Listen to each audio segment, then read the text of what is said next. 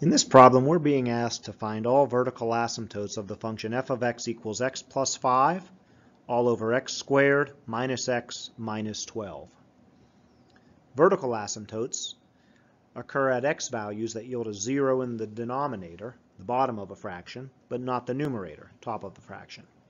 In this function, the denominator is x squared minus x minus 12, and if I set that equal to 0, I can solve it with the quadratic formula, but a simpler method would be to factor this. Two numbers that have a product of negative 12 and a sum of negative 1 are negative 4 and positive 3.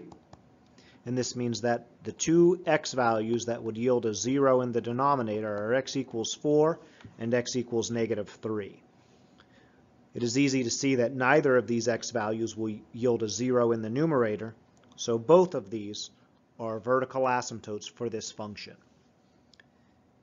Taking a look at the graph, we can see that there is in fact a vertical asymptote at x equals negative 3, and there's also a vertical asymptote at x equals 4.